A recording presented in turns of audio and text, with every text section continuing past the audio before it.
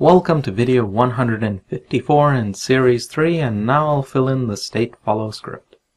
Okay, open up the state follow script and let's get to work. Alright, so we have here private read-only NPC state pattern NPC, private an array collider, colliders, private vector 3 look at point, private vector 3 heading, private float dot prod meaning dot product, public NPC state follow, pass in the parameter of the type NPC state pattern, NPC state pattern, so NPC is equal to NPC state pattern. So jumping over to the NPC state pattern script, let's add that. So follow state is equal to new NPC state follow this. Alright, good. In update, we will have look and follow target. So those are two new methods that we need to write. In toPatrol state, we must write another method here. So that's npc.currentState is equal to npc.patrolState. In toAlert state, we've got a line of code as well. npc.currentState is equal to npc.alertState.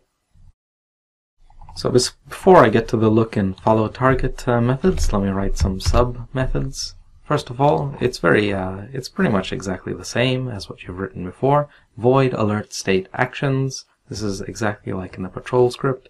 npc.location of interest is equal to target.position, and this method takes in a parameter of the type transform, so transform target, and then toAlert state. Void visibility calculations, transform target, so also the same thing. Look at point is equal to new vector 3 target.position.x, comma target.position.y plus npc.offset, comma target.position.z. Heading is equal to look at point minus npc.transform.position. Prod is equal to vector 3 dot dot. It's passing the vector heading, and comma npc.transform.forward.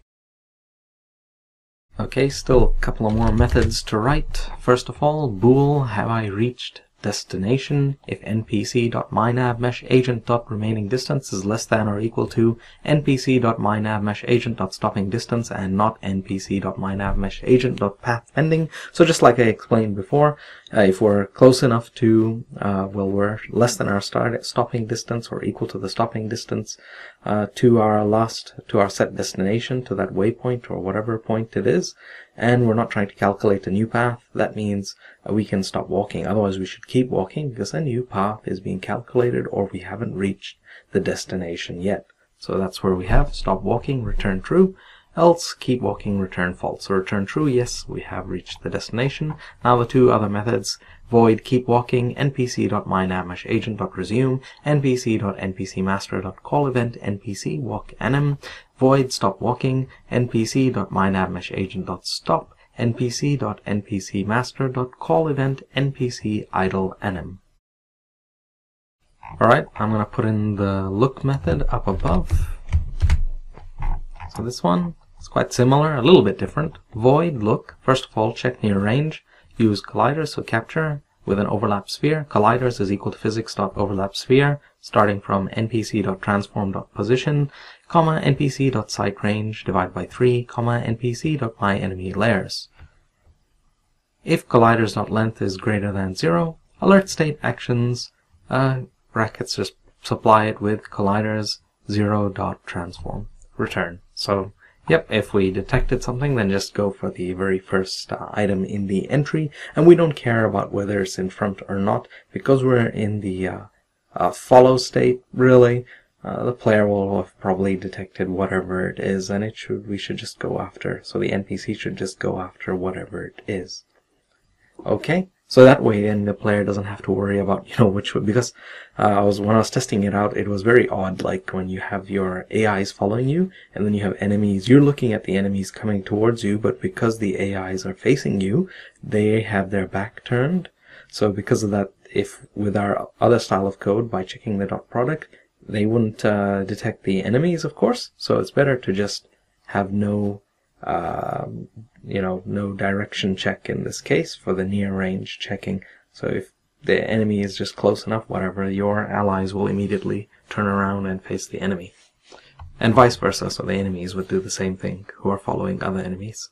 So then check medium range colliders is equal to physics.overlapSphere npc.transform.position npc.siteRange, divide by 2 instead, npc.myEnemyLayers, if, the collider's length is greater than 0, carry out visibility calculations on colliders, index 0.transform if .product is greater than 0, alert state actions, colliders, 0.transform, and then return. So just the first game object.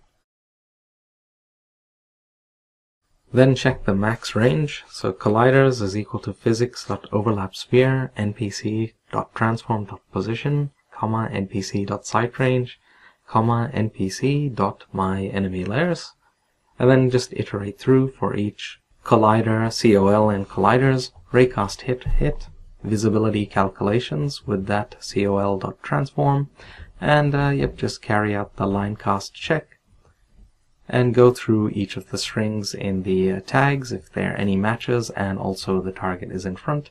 Then just carry out, it shouldn't be 0, it should be COL.transform, whatever it was being used here. Just carry out alert state actions, which you can see right here. Okay, so that's good, that's one method done. Alright, so next, after the look method, we need a follow target method. So void follow target, npc.meshRenderer flag .material.color is equal to color.blue. If not npc.mynavMeshAgent.enable, then just return. There's no point continuing. If npc.myFollowTarget is not equal to null, then npc.mynavMeshAgent.setDestination. So then npc.myFollowTarget.position and keep walking. Else, if that wasn't the case, so if there's no follow target, go to the patrol state. If have I reached destination, then stop walking, and the next time this comes around, if there's still a target to follow, it will continue to follow, or if it sees something, it will pursue that, or go to the alert state, and if none of those, then it'll go to the patrol state. So that is everything. So I'll just slowly go through it, well, not too slowly. So that's the entire NPC state follow completed. And okay, that has everything in it. Alright, so no errors. I think I can just test this out. I'm just going to just make a duplicate there of the golem. I'm just going to forget about... Let's see what happens anyway. So I'll turn off enemy layers, no layers at all for all of that. Never mind about enemy tags, so no enemy tags. Alright. And I'm just going to put the player as the follow target, so my follow target. I'm not sure what will happen, so let me try that. Okay, so yeah, it's working. So the AI there, which really has no AI since I disabled its sight, is actually now following the player. So that's perfect. Now if there were another enemy and I had set it up correctly or something, then it would instead start to go towards that. Okay, so that's very good. I'll just stop that right now. Just delete that, since that's not what it's supposed to be. Come back here, and if I haven't hit apply already, I'll just hit apply for the original golem. And that's it for this video. Alright, so thanks for watching, and I'll see you later.